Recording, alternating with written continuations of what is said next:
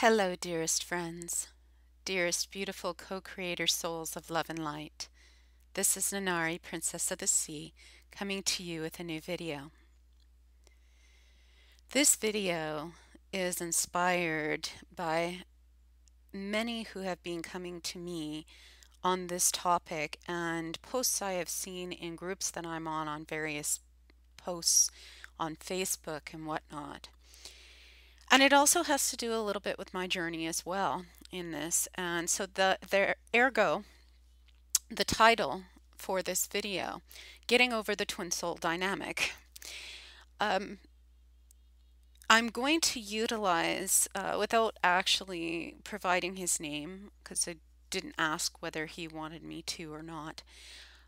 However, I'm going to talk about this and I'm going to utilize the context of this gentleman's post in particular because it seems to sum up in a more concentrated form what the majority of the posts that I've been seeing on various groups on Facebook, the energy and vibration of those same different posts from other people, and also people who I've mentored and people who have come to me with, messages and questions on a daily basis about this topic. And again, also having to do with my own journey.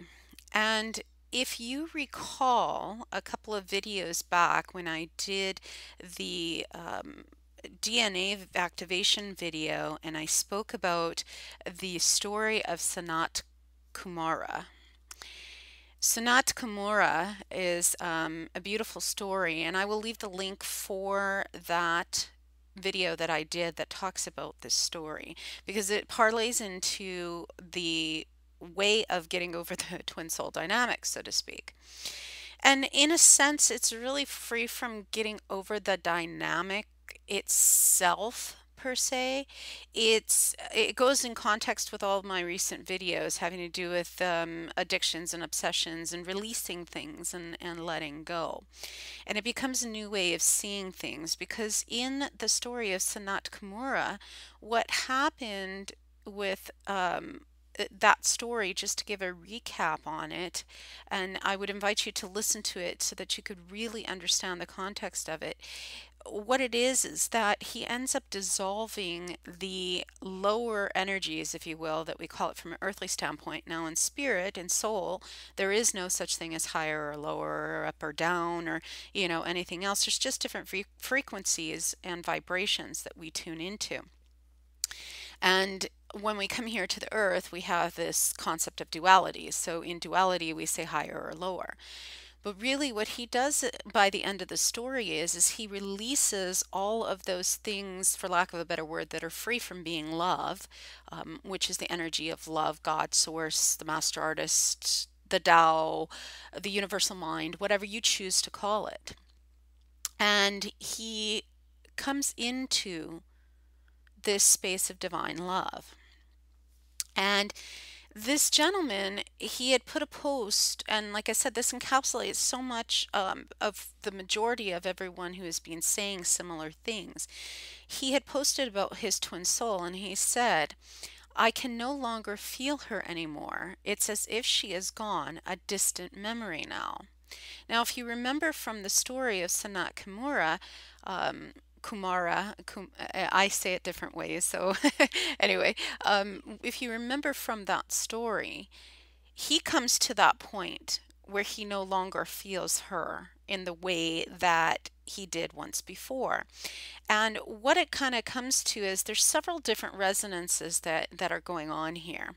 And I want to address those different resonances. First of all, I believe I've spoken about this in my other Twin Soul videos before. If I have been free from doing so, I will speak about it now in detail. Because this is also a dynamic that has come up over and over and over again with twin souls who are going through the melding of the bodies and who are having issues of, coming into union and things of that nature, which is this. There are many twin souls that are meeting and coming together here on this planet. Now, relative to the number of relative to the number of people we have on this planet, which is approximately 8 billion people, the amount of twin souls that are here on this planet are actually very few. Okay, there is a very small group. Now, out of that, there are some twin souls that are not here on their last life. As a general rule, now of course there is always exceptions to the rule, if you will.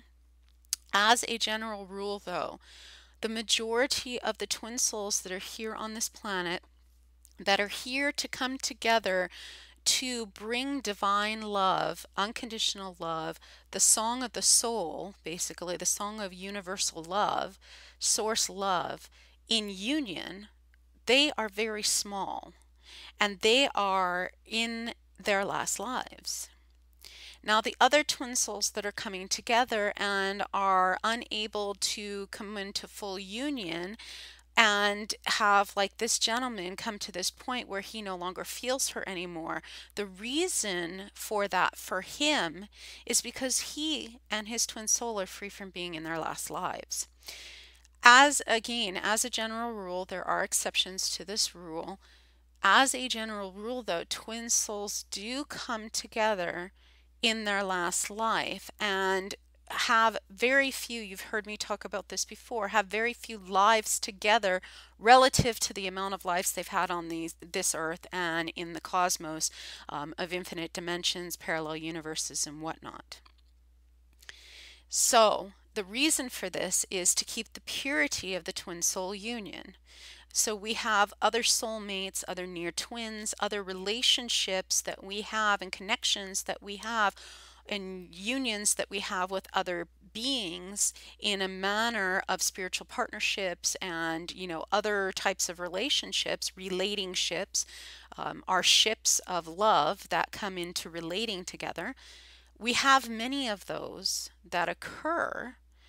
So we have what we call our life lessons from an earthly standpoint, or as Source has given it to me in my second book, Stepping into Spiritual Oneness, that I published almost 9 years ago now, soul rememberings, because we are really free from learning anything. We already and always have everything within us. We come here with everything already within us. It's more or less that we are here to remember who we are.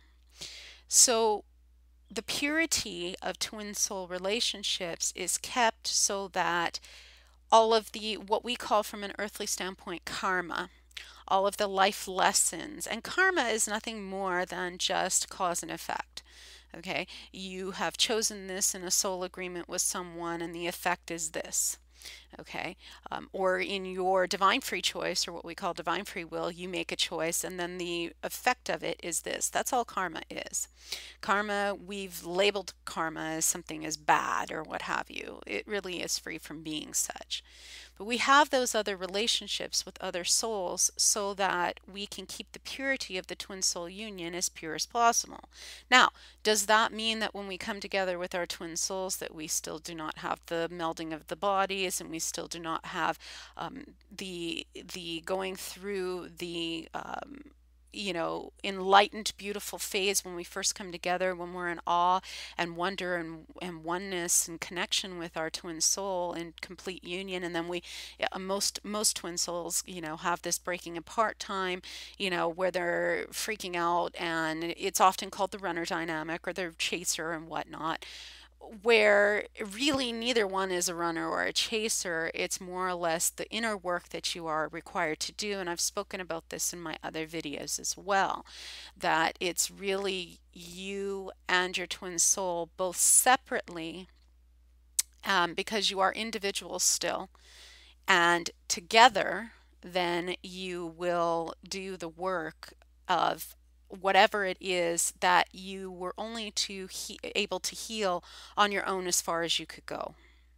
You now heal it still individually and together, but you do it through the union of the twin soul dynamic. But for this gentleman in particular, he and his twin soul are free from being in their last life. So there are a lot of twin souls that are here on this planet who are connecting who will not be together in this life. And this may be disheartening for some. Some souls who are twin souls and know each other as twin souls know that it's their last life, like myself and my twin soul. And at some point, we will come into full union, even if it's on our last breath. And the same can be said for the other twin souls that are here on this planet who are still struggling. But that is one key factor, is to really know and understand that some twin souls are free from being here in their last life. And so they will meet up again in their last life to have that full union. Now, they are twin souls that, as I said, like myself and my twin soul, who are in their last lives. People like my dear friends Lee and Sherry. Hello, Lee and Sherry, who just got married a few days ago. Absolutely beautiful twin soul marriage and wedding and union, and it was absolutely just breathtaking. And the official video, I'm sure, will come out soon. We got to all watch it live, and albeit the buffering, it was absolutely amazing and beautiful, and really a testament to what true union and a true wedding for twin souls is really about. It's a model and example. And so I wanted to give a shout out to the two of them and say how much I honor them and appreciate them. They're my soul family. We are a soul family, and I love them, so very much. And congratulations to the two of you for the celebration of your union.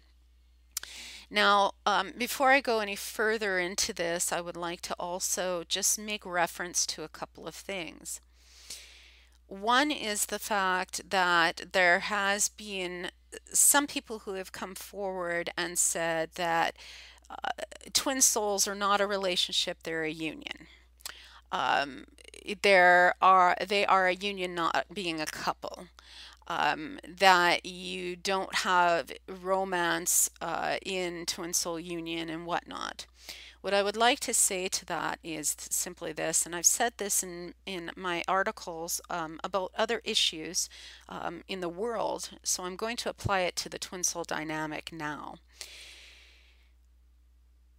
Words are often becoming more and more, and have been through the millennia, the means by which wars are started.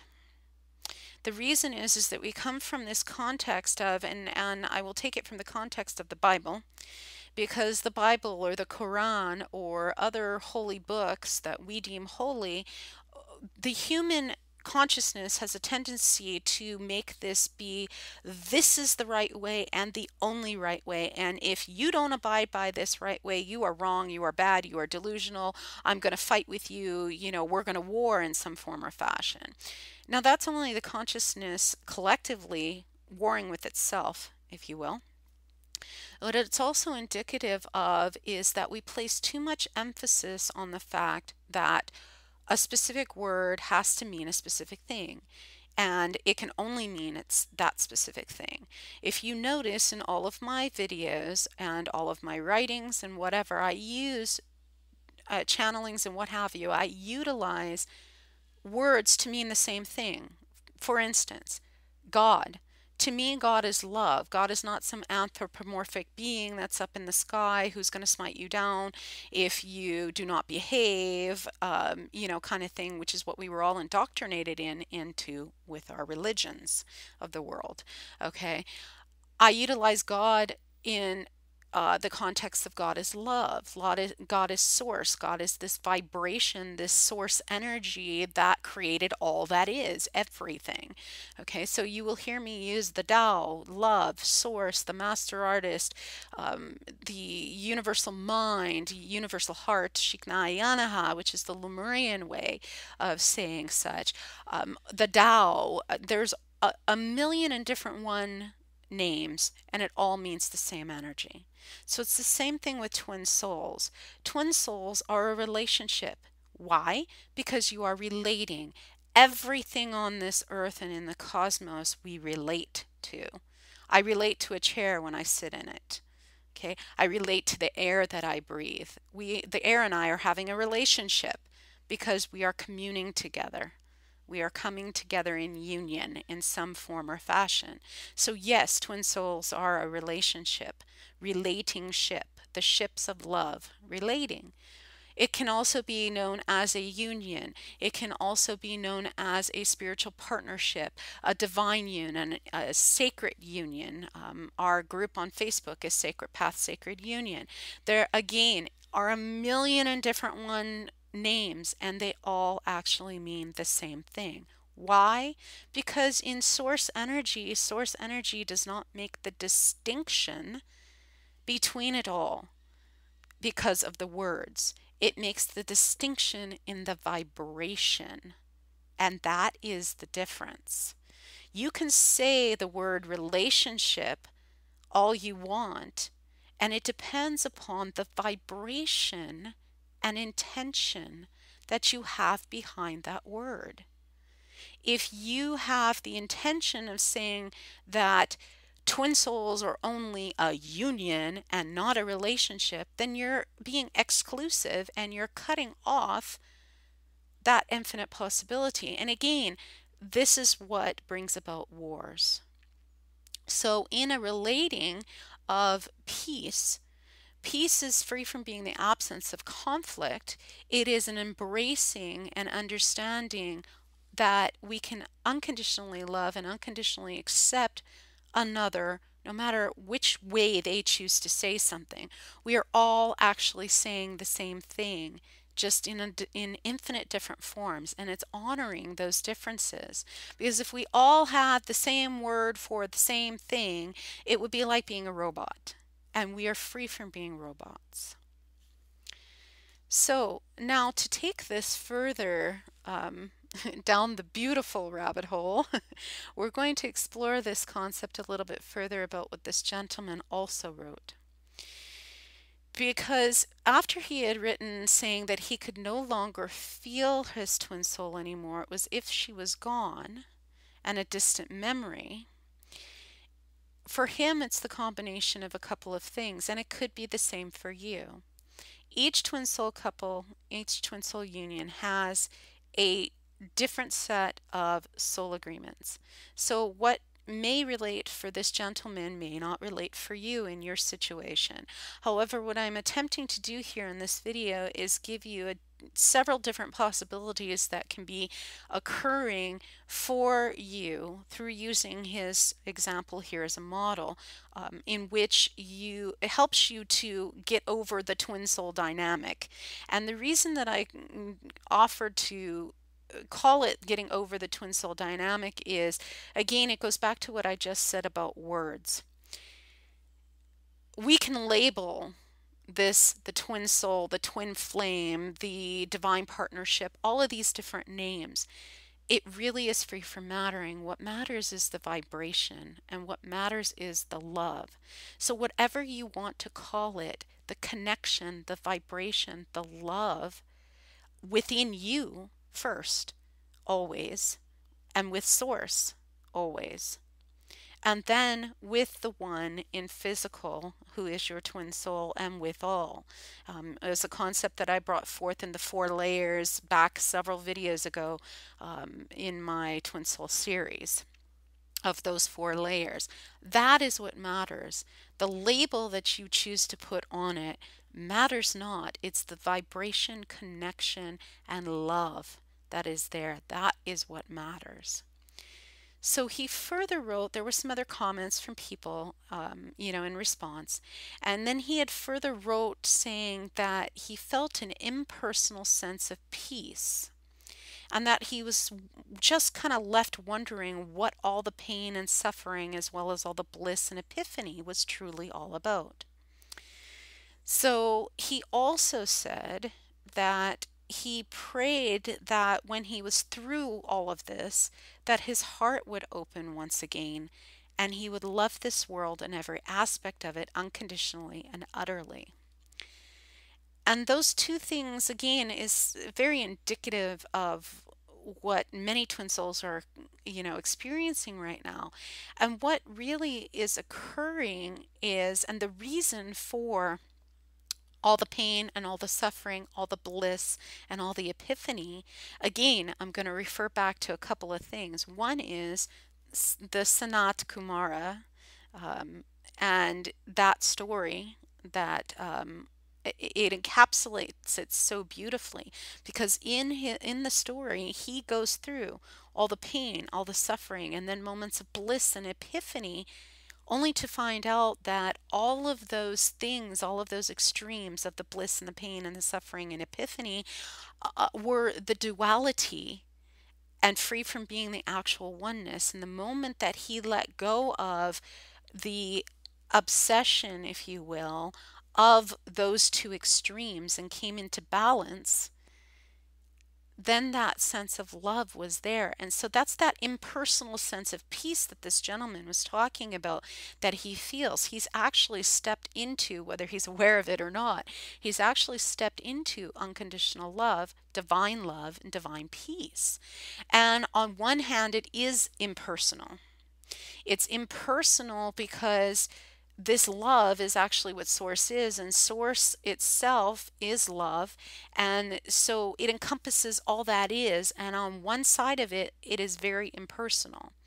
And it goes to a quote that's by Osho. And it goes like this: don't seek, don't search, don't ask, don't knock, don't demand. Relax. If you relax, it comes. If you relax, it is there. If you relax, you start vibrating with it.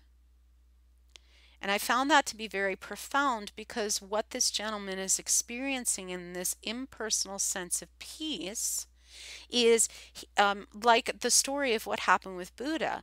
Buddha, in his quest for enlightenment, went from one extreme to the other. He had the extreme bliss and epiphany of having everything he could ever desire that his father had given him, all the riches and everything that he could ever desire, to the pain and suffering of the extremes of not having enough food to eat, of not having any clothes, of being, in essence, abandoned, so to speak, and walking the path of a renunciate, and living that extreme life. And so pain and suffering and bliss and epiphany are both the extremes that the Buddha had experienced.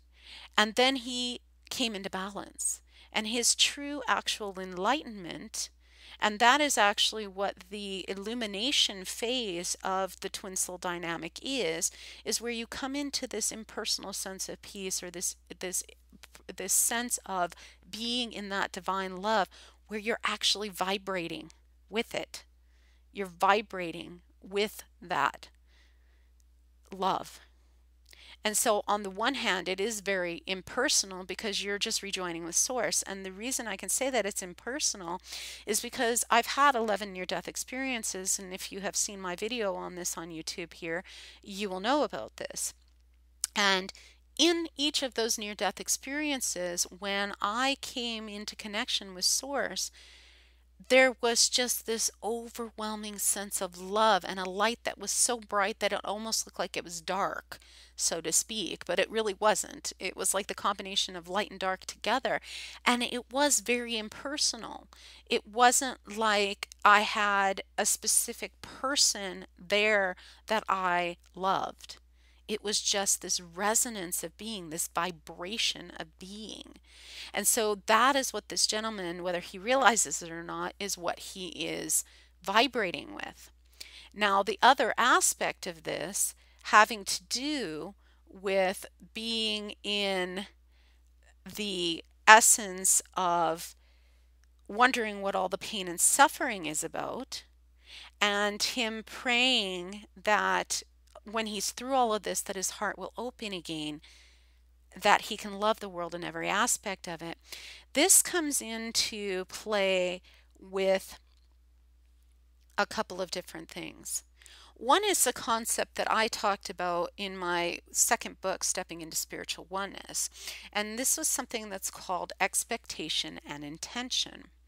When we have an expectation, and again, this also goes back to Sanat Kumara, the story as well, because he had an expectation in the story. Okay, and when we come from a place of expectation, we actually are blocking, if you will, what it is that we desire most and what it is that's meant to come with us. And so it goes back again to that quote with um, Osho, having to do with vibrating with it. If you're vibrating with it and you're in that relaxed place, then you are in a place of intention where you set an intention and you release the attachment to the outcome, yet you are attached, you're not attached or detached. You're actually just in this resonance of being like Buddha. So you're really in that place where you're no longer expecting something to happen, where if it doesn't happen you're going to be angry about it or frustrated or whatnot. And this is also where this gentleman's sense of frustration and pain and suffering, and then the bliss and epiphany that comes with it.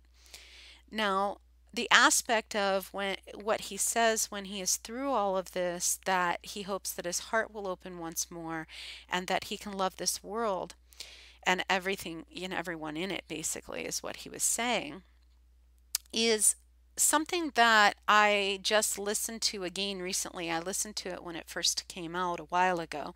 It's a Greg Braden video, and I will leave the link for it below in the video description for it, because what he talks about is, and this is what this gentleman is going through, because when you come to this place where you are kind of left wondering, well, what was all of this for?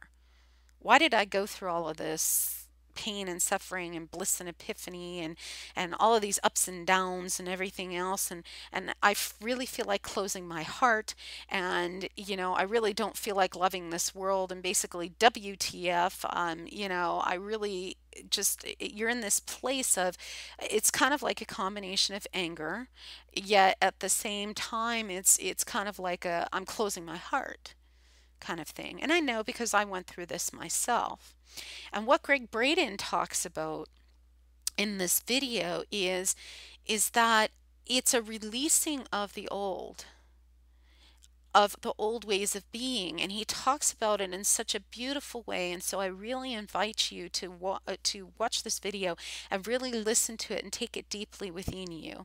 And there's a small exercise that he talks about in it too that I also invite you to do as well, and you can apply it to anything, including the twin soul union.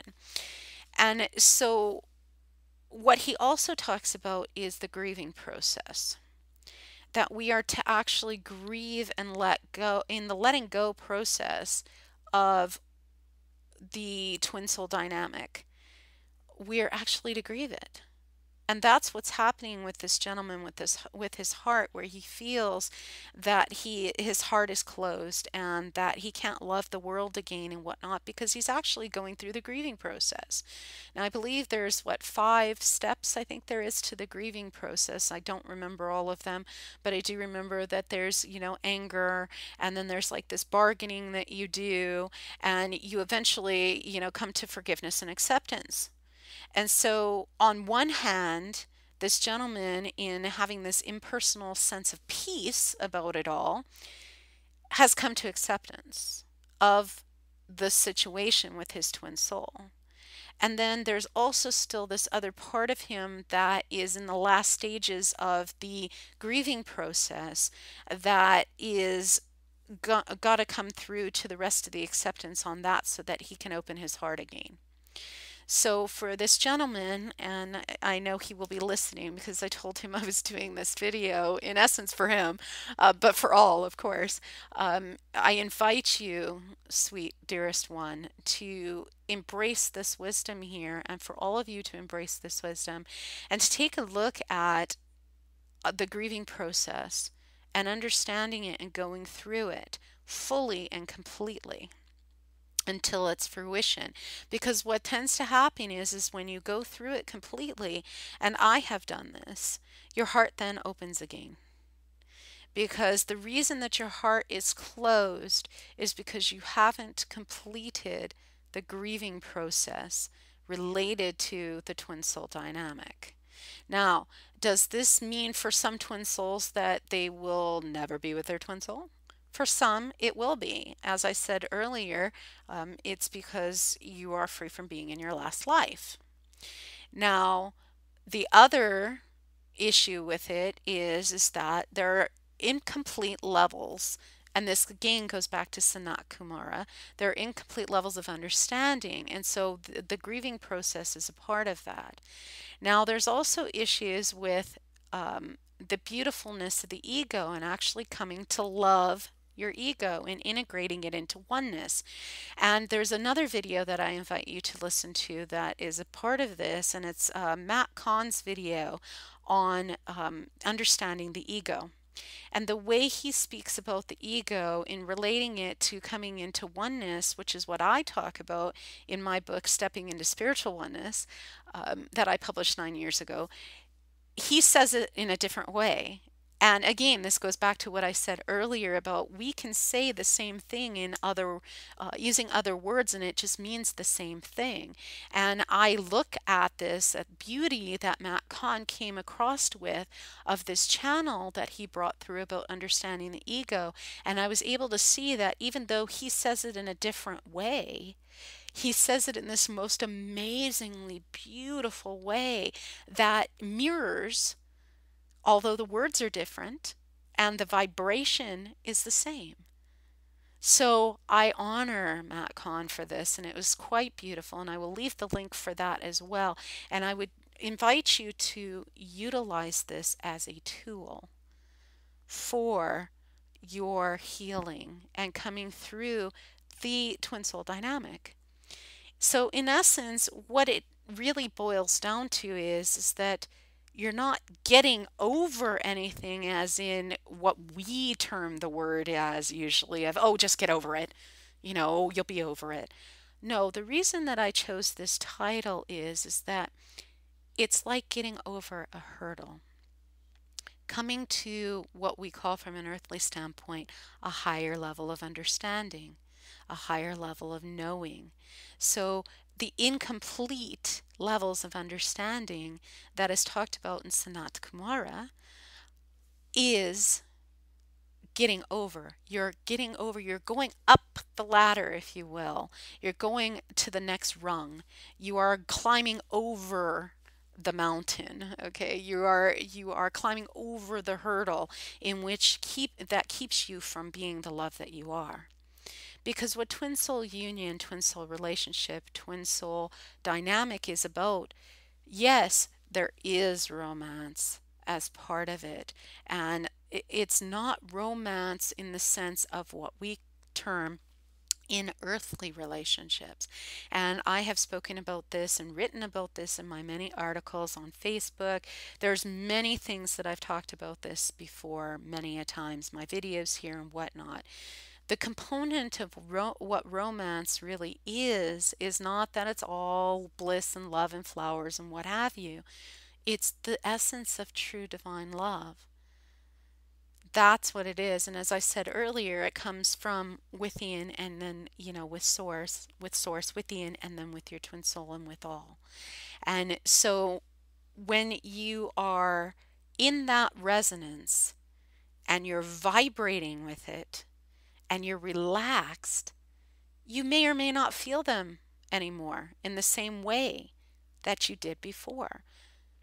So you're vibrating with them instead. And also in this level of acceptance and completing the last layers of the grieving process as well, so that you can come to open your heart again. Now, also in the context of what I know this gentleman intuitively, I can feel within, he is saying, because as you know, I often can hear the message behind the message in what someone is writing, which again goes back to what I was saying. It's not so much the words, it's the vibration, the energy, the resonance, the harmonics, the heart coherence that you are feeling and vibrating with within what somebody is saying. Sources often given it to me as the message behind the message, and is something that I've done with my children when I raised them, and also something I honed in very acutely with my twin soul, even more so, because I could always feel the vibrational essence, the resonance, the heart coherence behind and through the messages that he would send me. So if he texted me something that was, very simple, I could actually take from that, and it wasn't me imagining something, it was me actually tuning into his heart, to his soul, the soul that we share as twin souls. And so in tuning into that with this gentleman as well, I can also sense that he has this feeling that he may never be able to open his heart again. And what I can say to you, dearest soul, is that you will. If anyone knows about a heart being closed and how it was opened, it's me. I've been through that. So I deeply understand where you are coming from. And it is because I've experienced it myself and have come out the other side of it, or gotten over, in other words, climbed over that hurdle, to where I now know that your heart will open again. And you will have that love in another form of another relationship, another union. Will it ever be the same as your twin soul? No. Will you come together with your twin soul in another life? Yes. But you will open your heart again and love, because it's who you are. You can't not be who you are, which is love itself. And when the pain of having your heart closed is so great enough, you will make the shift. And you will make the shift because your desire, your calling to be who you really are, which is love, will then be greater than the pain. Because pain pushes you until vision pulls you, as Michael Beckwith says. So I invite you to create the vision both within your being, your subconscious being, within your dream time, and within your subconscious programming, that you will and are this love and open heart again. And also within your conscious life, so that you are doing both. And it will happen, because you will make it happen. Not because you are forcing it to happen and making it happen, but simply because, again, you're free from seeking it or searching for it or asking for it or knocking or demanding. You're relaxing. And if you relax, it comes. And if you relax, it's there. If you relax, you start vibrating with it, as Osho said. Now, the last thing that I will place into this video for you, beautiful souls, my co-creator souls of love and light, in relation to the vibrating with it, relaxing, coming into that resonance, is within the movie The Shift, Wayne Dyer's movie. It was formerly known as Ambition to Meaning, and I originally saw it when it first came out as Ambition to Meaning. It's now called The Shift. Within The Shift, he speaks of a miraculous healing that occurred for him in his knee, the day that he wanted more for another than he wanted for himself. And so, paraphrasing his words, in essence, what he says in that movie is, wanting more for another than you want for you, that is God realization. So taking it to the next level of how you can create this into your life, I invite you to think of your twin soul. Place them in your heart as they are already in your heart. Or if it's someone else in your life that you're struggling with, or someone else that you actually really deeply love. But for the purposes of this video, I'm going to utilize it in the twin soul essence. Think of your twin soul and write down in format what you wish for them, in wanting more for them than you do for yourself. Because yes, in essence, it is wanting it for yourself because you are the same soul. You share the same soul. As Aristotle said, twin souls are, or actually what he says is love or friendship, is one soul in two bodies. So, in essence, you wanting this is actually wanting it for you. But do it from the context. Be it from the context. Vibrate with it in the context that you want this more for them, for your twin soul, than you do for yourself. Just like Wayne Dyer did. When he wanted more for this gentleman, he carried him up a flight of stairs, knowing that his knee in no way wasn't able to do this, yet it was, and he received a healing, and his knee has been fine ever since that day. So think of your twin soul, bring them into your heart resonance, and write down what you wish for them. And then at night, dream it. During the day, look at this writing and see it. Feel it during the day, and then dream it at night. So you're doing it consciously during the day, and then subconsciously, unconscious, the unconscious mind in dream time. Visualize that, feel it deeply in your heart, and then know that that happiness that you wish for them is also here for you. That love and open heart that you wish for them, your twin soul, wishing for your twin soul, is what you also have there for you.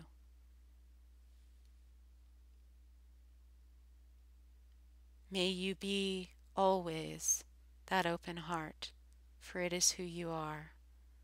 Be love now, for it is who you are. Espavo.